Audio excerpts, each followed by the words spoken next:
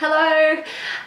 Most of you would be aware that during the week I posted on Facebook that I believe health and nutrition information should be accessible for everyone. And one way that I can make that possible is to invite you to ask me a question and for me to answer it. Now, I've received quite a few questions, some of which I've been able to answer on Facebook, just in written form, but this particular question came to me and I thought it would be good to video and explain what it's about. Now, this question is good. It's what is the best way to get an adequate amount of vitamin D during winter? Now, vitamin D is an essential vitamin that we need for overall health.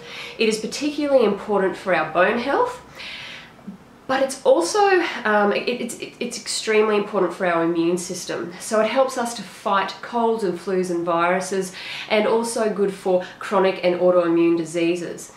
So low levels of vitamin D are known to increase fatigue and illness.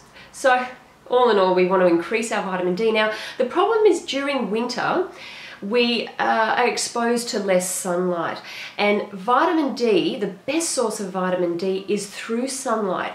Sunlight is when we're exposed to sunlight on our skin converts that sunlight into vitamin D3. It's amazing, isn't it? So what we're wanting to achieve as much as we can during winter is exposing our skin to sunlight. Now, whether we are indoors more, or whether the days are shorter and we're finding it more difficult to be in the sunlight, or whether when we are outside we are rugged from top to toe because of the cold, we need to find ways to expose ourselves to that sunlight. And one of the best tips I can offer is that when you are outdoors, whether that's commuting to and from work, or whether you can take a short break if you're working inside on a lunch break, any opportunity when you are outdoors, remove your sunglasses. Many of us still wear sunglasses during winter because of course it's bright on most days, and we think we need to.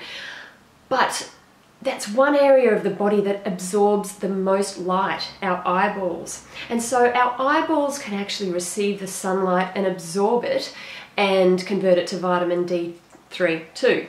So remove your sunglasses, don't look directly at the sun, that's going to cause more damage than good. But even if you're just exposed to sunlight as you're looking around or looking down at the ground, you will be absorbing vitamin D3. Also, the skin around our eyes is particularly fine, particularly thin, and so it's going to absorb sunlight and therefore convert to vitamin D2.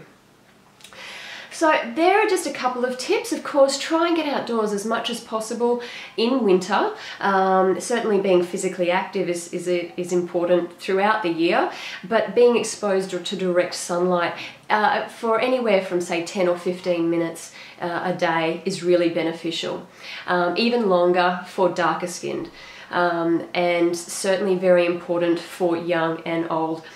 It's also important for me to stress that vitamin D cannot be absorbed when you're wearing sunscreen. So when you are outside for just a short amount of time, avoid wearing sunscreen so that you absorb that vitamin D. Okay, I hope that helps. See you next time. Bye.